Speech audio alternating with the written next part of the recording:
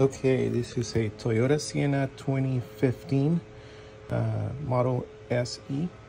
I'm trying to install a DRL strip. I need to get was a 12-volt card add a circuit adapter because they're short taps. So this is what it looks like. You can add a 5 amp that comes included. And this one will install into your red wire.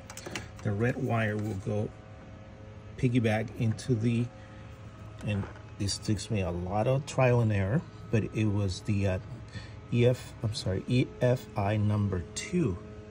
If you look at the right there, EFI number 2, 10 amp, and it'll go right there. So for those that are trying to install it, I know it took me a lot of time, but there it goes.